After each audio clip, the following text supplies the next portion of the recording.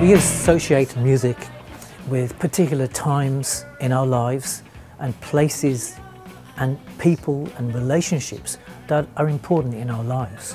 And we can all kind of be suddenly switched on by listening to a certain song or a certain instrument, and we say, "Ah, yes, that's what it reminds me of." Think about you, you think about me, think about you, counting the beat.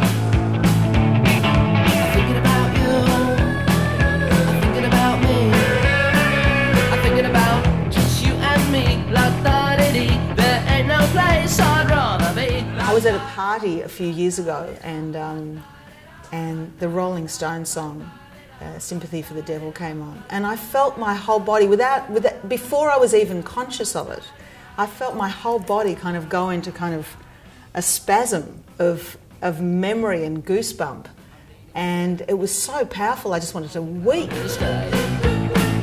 3-4 heartbeat, I won't see the light.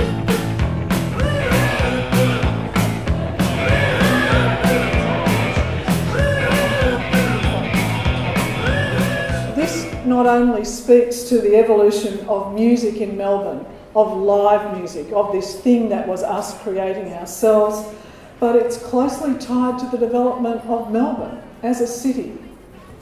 Melbourne is a deeply cultural city. It is built in its experiences and the way it's built, its way of living.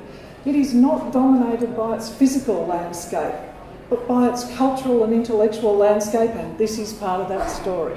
Thinking about you, thinking about just you and me, la-da-dee-dee. There are a number of things we want you to experience. We want you to have a visceral experience. We want you to walk into different spaces and feel different things, literally. We're very interested in the way people use music to generate memories, and that for us has been a primary focus. I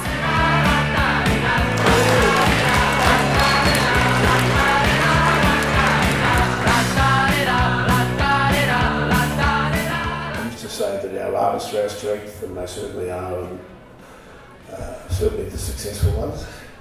But the real strength